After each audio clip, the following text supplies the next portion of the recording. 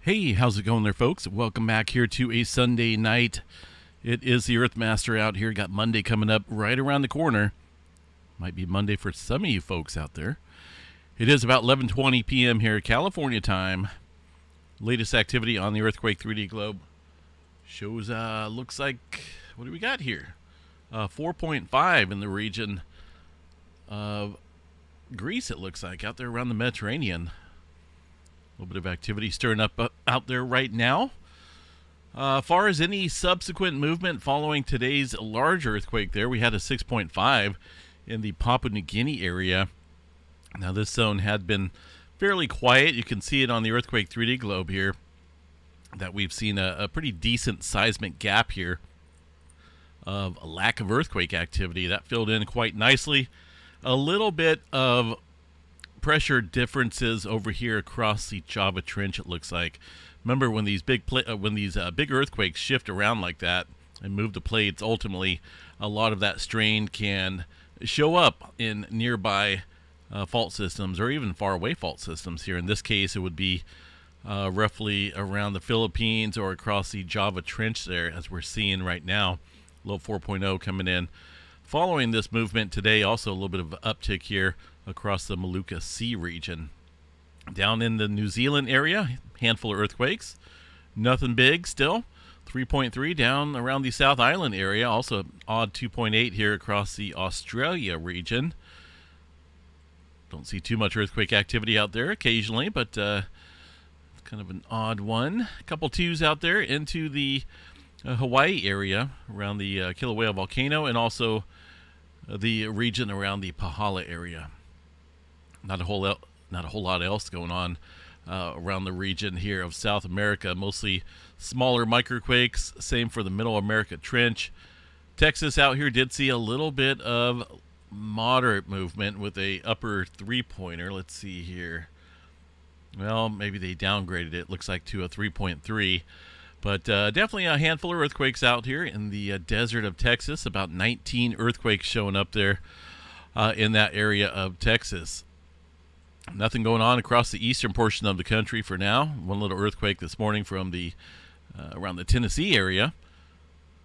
Across California, mostly smaller microquake activity. If we pull up the 2.5 map, it looks like one earthquake remains around the Wesley area of California. That's off of the Coast Range here, just barely into the San Joaquin Valley. Nothing big, very shallow earthquake. A couple other smaller quakes there as well. No major swarms here going on around the southern portion of the state. Nothing going on up in the Pacific Northwest either. A look at the Tremor map. Ooh, goodness, that is a pretty big jump in Tremor. Look at that. 522 epicenters. That's what I'm talking about here. Getting some big numbers coming back into play. Now, yesterday, that was a decent amount as well. 222 epicenters of Tremor. This area of Oregon, obviously underneath this region, about 35 or 45 kilometers into the Cascadia Subduction Zone that sits offshore. Now, of course, the plate boundary itself, the interface here of the subduction zone starts right about here, but it goes underneath the North American plate. So deep activity, even way deeper than 45 kilometers. You start getting into the regions of the melting of the plates, and then of course you get the volcanoes up here across the Cascade Range. But that's a decent amount there. So let me go back here and double check this. Same area, 522 epicenters. Can't recall the last time I seen a day that had 522 on it. Again, all data right about here. I'm trying to think. It looks like we did have one back in this date, what is this? May 2023, the end of May. Looks like we've seen a little bit of uptick here, but it's been awfully quiet. But now things are starting to stir back up. So we'll watch this area. This is the southern end of the Cascadia Subduction Zone. Keep an eye on that. For the Atlantic Ocean, fairly quiet. I know we have some Did have some earthquake activity out there across the area of Iceland today. Let's go to the Iceland site and check it out, see what's going on here. It's been stirring up a little bit of interest. It looks like that movement here that we were looking at, I have to go back the last 24 hours to show you guys, but we had seen a pretty decent amount of earthquake activity underneath this region of Grindavik, just entering into town as well, I should say, underneath this area. The current ongoing eruption is up across this area right here. And to see this is a little surprising. According to the professionals up there, they claim that it's not, doesn't have anything to do with magma migrating to this area.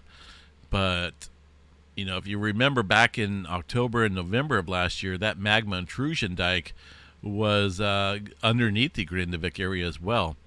So I don't think that it's possible we could be looking at a little bit of migration of magma.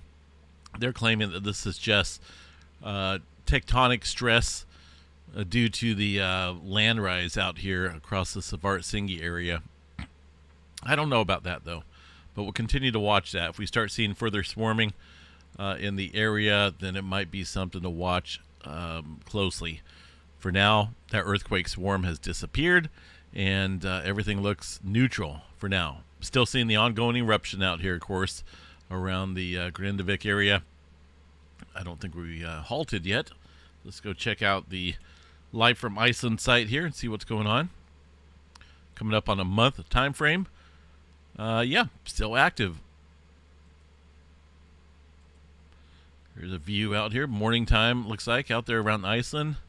Still seeing, you know, at least that one main area here. Creating that fountaining of lava. No changes. All right, what else we got here? Let's check out space weather activity. Oh, by the way, tomorrow, well, today, for some of you guys, the 15th, we got our member drawing being held. Almost forgot about that, but we'll be doing that tomorrow, Monday, late afternoon time period. I don't know about the time frame yet. Got a pretty busy schedule tomorrow, but I'll announce that in the morning times when I'm doing my update. All right, goodness, look at these huge, giant sunspots out here. They're pretty large compared to what we've seen here over the last couple of weeks of, you know, just these little tiny sunspots. But there's a couple regions out here that are quite complex. This area down here, our former sunspot 3516.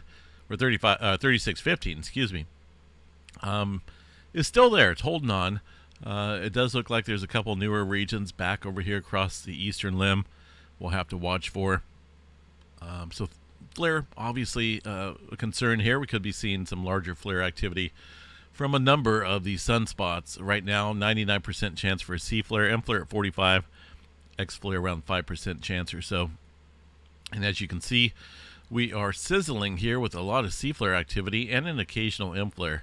When things are crackling like this, obviously it means that we could be looking at some larger scale activity here soon. Far as the auroras go, goodness, I think that missed us. We were expecting some type of geomagnetic storm here tonight, and I don't see any sign of it. Didn't see any elevated KP index. Everything looks calm here across the aurora board. So I would say that it missed us, or it's arriving late. Here's a visible list here of the sunspots. Again, these large regions here, you know, they've seen better days, but there's still quite a bit of complexity within this one up here, 3639. Either way, we'll continue to watch all these and report back on any changes. All right, severe weather potential here tomorrow. They've revised things here. Look at this. They've definitely updated the enhanced area more towards the northern areas here. A couple days ago, that was positioned more across this area with concern for severe weather, but looks like there's a pretty decent chance for tornado probability out here with a 5% chance covering 4 or 5 states or so out here. A lot of population density out there as well. So looks like over 6 million people. So just a heads up. Also, that includes a green area for tornado probability. Wind, somewhat of a big deal, but I think the main threat tomorrow is going to be some very large hail. I got a huge hatched area out here that runs from about southern Kansas all the way up into Nebraska and South Dakota. Also down here across Texas, there's a little hatched area that we got to watch as well. So stay weather aware for the Monday. A lot of people going back to work. Make sure you got some type of protection there for your car in terms of preventing hail damage. All right, and then after that, let's see what we got here. Here's Monday's setup. Low pressure out here. That gave us quite a bit of rain out here and some cooler temperatures in California. That's going to stir up the severe weather for Monday out in this area of the world, or area of the country. After that, some colder air ventures back down here into the center portion of the country towards Friday. This weekend, it does look like we'll see maybe some limited shower activity down in Texas. And as we look at next week here, hard to say exactly what's going to happen out here, but it does look like some unsettled conditions all across the area. That's pretty decent amount of moisture coming in there to Texas, and a lot of these areas could use the moisture. Having to deal with some drought out there recently. Look at that, lots of moisture being pulled up here, so we'll definitely keep an eye on that and take a closer look at it once we get there. All right, folks, I am out of here. Looks like some type of instrument adjustment going on here across this Yellowstone station. Sometimes they do it. But I'm sure that will fix itself. Aside from that, things are pretty calm right now. Haven't really seen any major activity from that 6.5 today. I see a glimpse of it here on the Yellowstone station. Looks like it's going to be right about here. Some S waves coming in that showed up across various stations. But as far as local seismic activity here at Yellowstone, looks like there was one or two out here across the eastern area of Yellowstone National Park. Very small earthquakes here, but a little bit there. And they won't show up here on the USGS map until tomorrow morning. Well, once the USGS gets into office there and takes a look at the seismographs and those signatures. All right, folks, I'm out of here. Have yourself a good night. See you guys back here tomorrow morning for the Monday, start of a new work week. Stay safe out there.